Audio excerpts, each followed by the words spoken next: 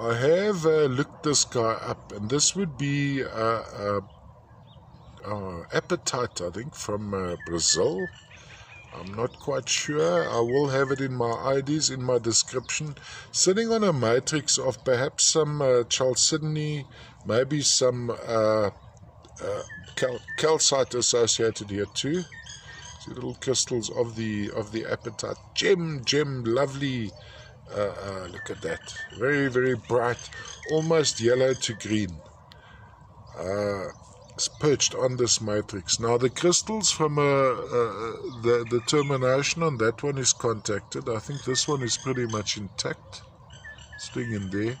I think we are looking at apatite here, but please look at my description just to make doubly sure.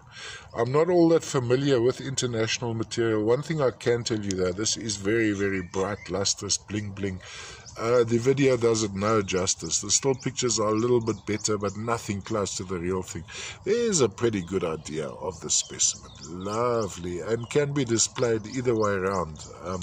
This is also a very, very interesting section over here, where you have the bed of the most likely chalcedony with these little apatites, almost lighthouses glowing out into the night, into my shoddy beige background, all the way from Brazil, I suspect.